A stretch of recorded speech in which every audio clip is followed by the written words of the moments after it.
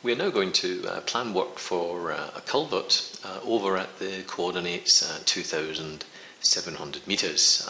To do so, proceed to the Insert Object toolbar, clicking on the Insert Task icon, and using the TILOS Explorer, click on the plus symbol next to the canalization folder, and by choosing in this specific case the culvert as a task, moving over to the main working area, using your left mouse button, draw or drag, for want of a better word, the task to a duration of 34 days.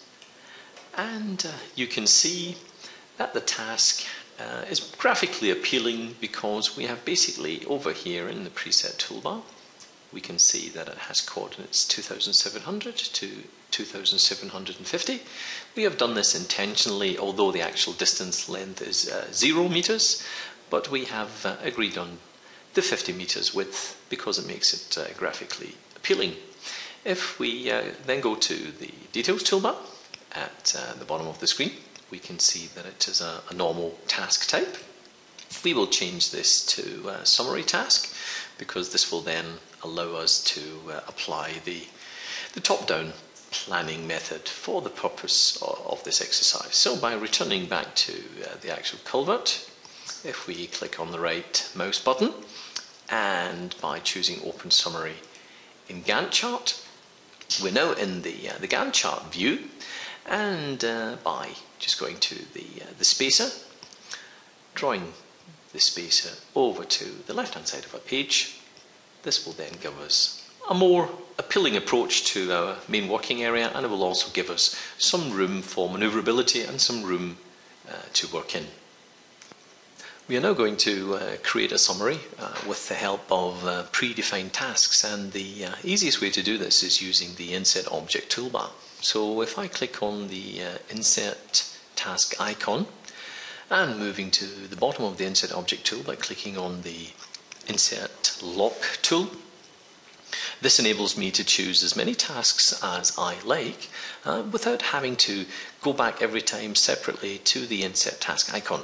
So if we choose, for example, diversion, and by dragging this task along the bar line, and basically just going back to the TILOS Explorer to choose the task that I would like, I can continue to plan graphically using my mouse. I will then choose pipeline. That's the next task. And it is also possible, this is worth a mention here, that tasks can also be inserted in the same bar line. For example, the diversion. If I would like to insert another diversion in the same bar line, this is possible as long as the actual diversion itself is actually meant to be in the same creek as the first one.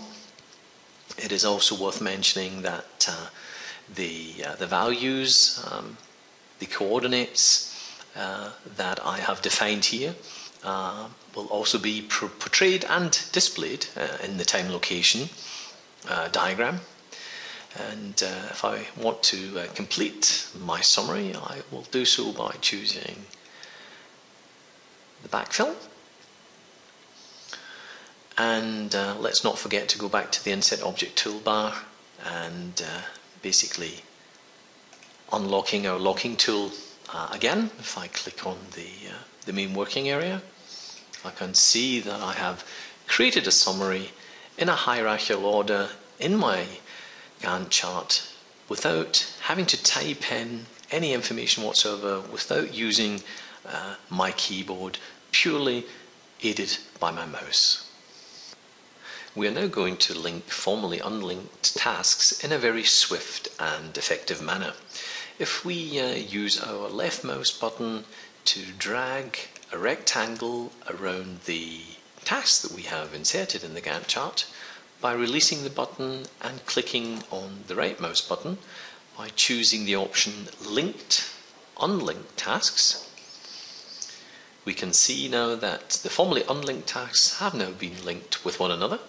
And if we proceed to the Details toolbar at the bottom of the page, we can actually determine the lag between each specific task too. I'm now going to show you how the Gantt chart and the time location diagram interacts with one another. Let's proceed to the main menu, clicking on Window and choosing Tile Horizontal. We have successfully split the Gantt chart view and the time location diagram view into two separate screens. Now, the reason I'm doing this is very simple. Let's click on the lower part of the screen for a moment, which depicts the time distance view. I would like to show the culvert because this is an important exercise visually in showing you how both the Gantt chart and the time location diagram actually interact with one another, i.e.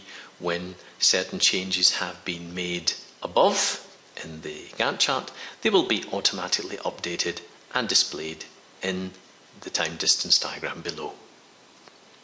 The best way of showing you the visual impact of any changes is to click on the working area in the Gantt chart, and by choosing the backfill task, basically by moving the task either backwards or forwards, you can see how the visual impact is portrayed and displayed in the time location diagram below. Let me just repeat this for you, just in case you missed it.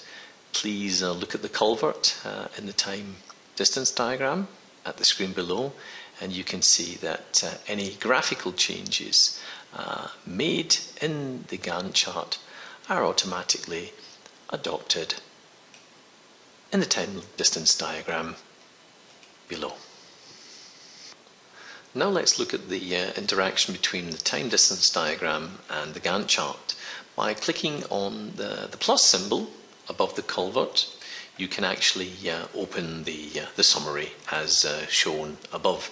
And if we proceed to the bottom of the summary, by clicking on backfill, we can then show you that the interaction in the time distance diagram is basically identical to the interaction in the Gantt chart. So if I basically change the distance of my backfill in the time location diagram, it is then automatically changed in the Gantt chart too. So this is a very easy way of keeping track of any amendments you make in either one or the other view. If you use a larger monitor, for example a 25-inch monitor, you can basically view different parts of your project, different views of your project, and again you will never lose track of any amendments you make. So let's close the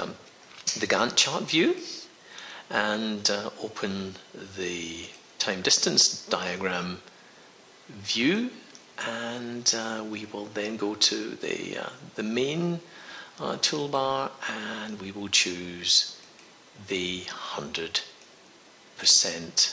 screen view size before we proceed on to our next lesson.